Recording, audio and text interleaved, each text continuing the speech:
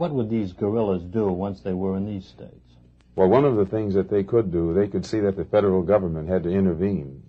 Since Jim Foreman and others there have not been able to get government intervention with peaceful methods, we feel that we can send in enough brothers into that area to carry on a campaign of terror against the Ku Klux Klan to the point where the government would have to intervene itself and occupy the state of Mississippi.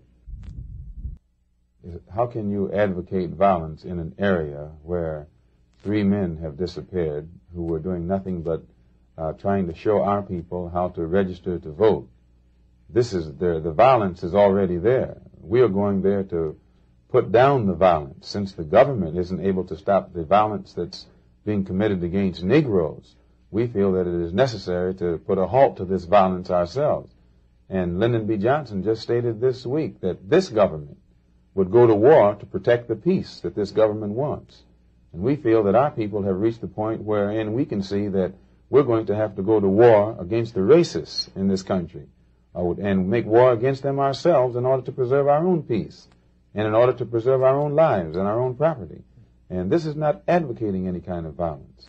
This is being prepared to retaliate against those who are violent with us. And we think that this is the only language that the Ku Klux Klan and the White Citizens Council and the George Lincoln Rockwells and these other racists and extremists understand.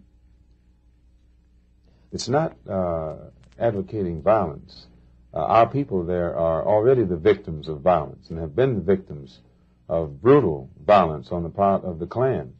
We're advocating self-defense units and self-defense units alone. Who would the victims of this guerrilla army be? Only the racists, only the people who are inflicting criminal assault upon the lives and the property of our people in that area.